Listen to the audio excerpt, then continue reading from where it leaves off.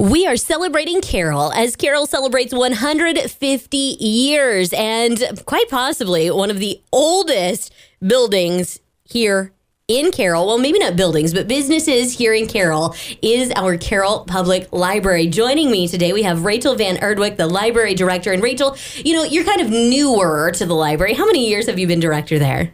I've been there a little over 2 years. I can't believe it's been over 2 years already. I feel like it was yesterday we were talking about you coming in. But regardless of you being newer with the library, you know some of the history behind it. It's kind of fascinating to think about where the library actually started. Can you tell us a little bit about that?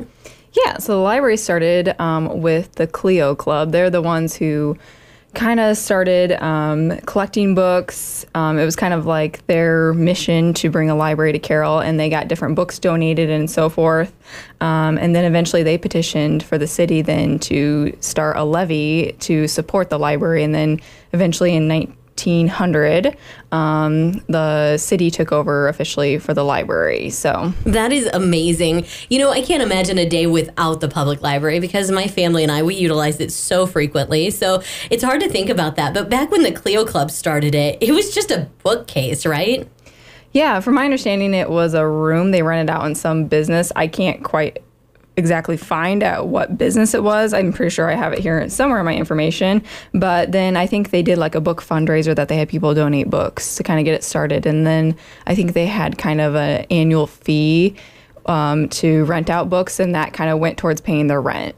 And then, of course, we kind of got into the more modern day library thing with the help of Andrew Carnegie.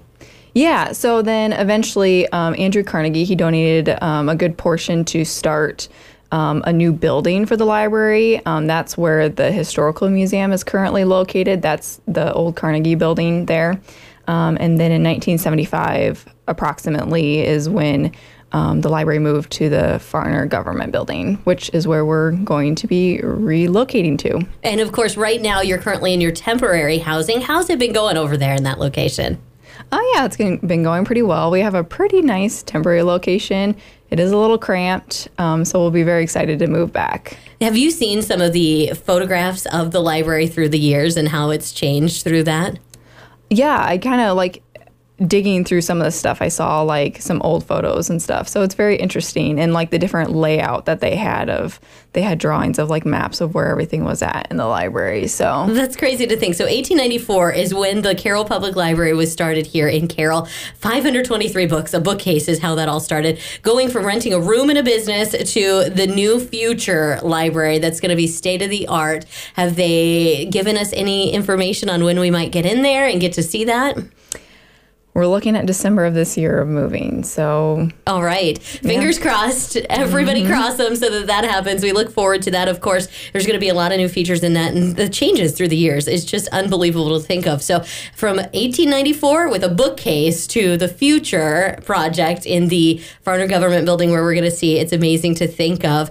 The Carroll Public Library, one of the longest businesses here in Carroll. Again, Rachel Van Erdewyk, Library Director, joining us today with our Celebrate Carroll 150 Years feature.